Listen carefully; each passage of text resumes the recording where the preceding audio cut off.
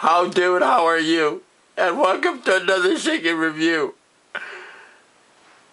Kim Jong-il has died at 69. And I am absolutely mortified. I am heartbroken. And so are the rest of the North Korean people. Shall we see?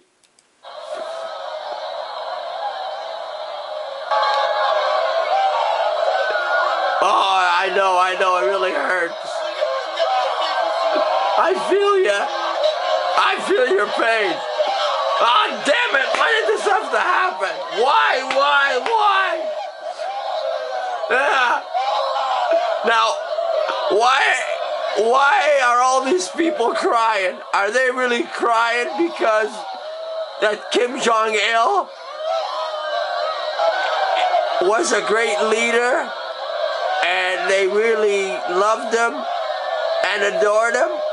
Or are they crying because if they don't, they'll probably, his like thugs who are still alive will like beat them up and throw them in the dungeon? Yeah, but I don't care. He was a great man. Hey, wait a minute, I'm Canadian, I'm not Korean. Why am I crying for it? Enough of that. No,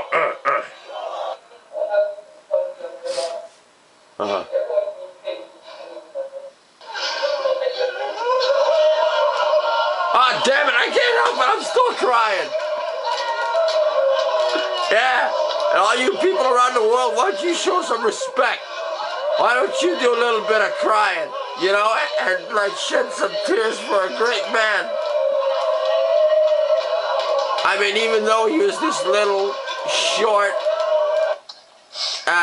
dictator who waddled like a duck when he walked, and he wore platforms, shoes, and he like cropped up his hair an extra like 2-3 inches to make him look taller, and he used to have a lot of like young attractive females hanging around his castles, and he liked an occasional nice cigar and a glass of brandy. Yeah. This is absolutely horrible. Yeah. Yeah. Anyways, that's all I wanted to tell you. And, man, I can't help it. The hell with it. I have to let out my feelings. I must. Oh.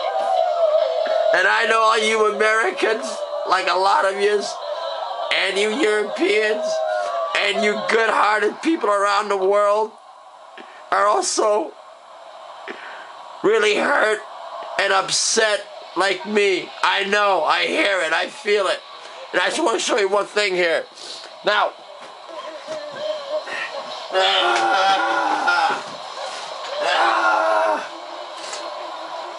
you see, every time a North Korean dies, if you don't cry, you get this. Yeah, you see that? You get that. Absolutely. And that's why they're all crying. All right, later now.